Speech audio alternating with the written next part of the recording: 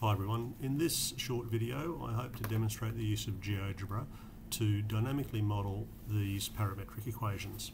So I have this equation here for a position vector r, 6 sine t plus 3 times I hat plus 6 cosine t minus 2 j hat.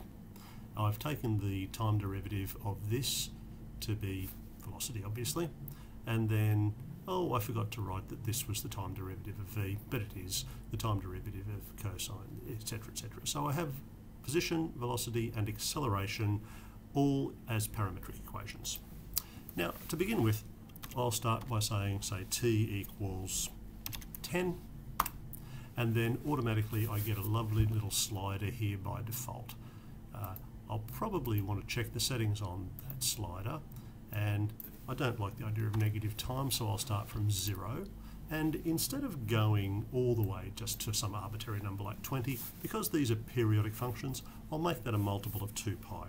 So let's make that 6 times pi, and the increment, well, let's make that a fraction of pi. Let's make the increments a 20th of pi, so that it steps nicely around. Here we go, and there's my slider. Excellent. Now I want to capture this first equation, don't I? So I'm going to make a point with this as the x-coordinate and this is the y-coordinate. And I might as well just call it point P, capital letter, remember, then some brackets, and I'll literally type 6 by the sine of t plus 3. Then hit the comma for the y-coordinate, and this is where I'll come over and write 6 cosine of t take 2. Asterisk there turns into multiply, 6 cosine of t take 2, and that's my point P. Now I realise, of course, this is a vector equation, and we can make this into a vector. So r is my choice, and the keyword is vector, and I will simply say point P. There's my vector r, and I don't even need point P to be on display. Point P can just be disappear. It's like a part of my construction. That's the vector, and as time advances, there we go, and I could even just hit the little play button there, the tip of the vector traces out a circle. Now it would be an interesting exercise to calculate the Cartesian equation of that circle, but that's really not what I was wanting to demonstrate today. I was wanting to show how we could do these. So let's now do vector v.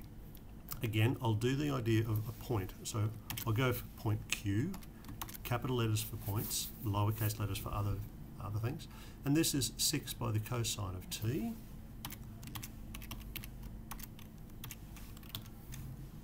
And then the y-coordinate is negative 6 by the sine of t.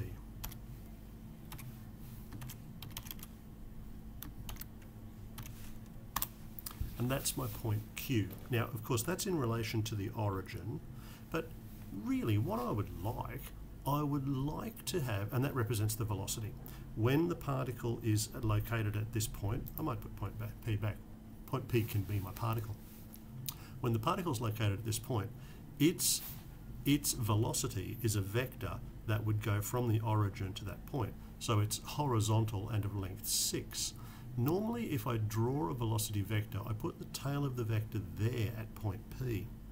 Now I can do that. V for velocity equals vector. Notice that I can have a start point and an end point. So I'll start this vector, its tail will start at point P. Now where do I want it to get to? I want it to get, in relation to the origin, all the way across to there, which would be at the point or the vector of P plus Q. So that'll be my end point, P plus Q. There's my velocity vector. I'll turn off point Q, but I'll leave point P visible this time. And as I play this now, you can see that Geogebra dynamically updates the values of point P and point Q, so it keeps drawing the velocity vector in the right location in relation to where the point is. Now we can do acceleration. Again, I'll use a point R. The acceleration is negative 6 by the sine of t, and the y-coordinate is negative 6 by the cosine of t. there's point R, and again that's in relation to the origin. Now I would want my acceleration vector drawn from point P. So I'll do the same trick. A for acceleration equals a vector starting at point P and going to a point which is the equivalent of P plus R. So instead of downwards by 6 steps from the origin, downwards by 6 steps from P. That's my acceleration. And I really don't need point R to be sitting there anymore.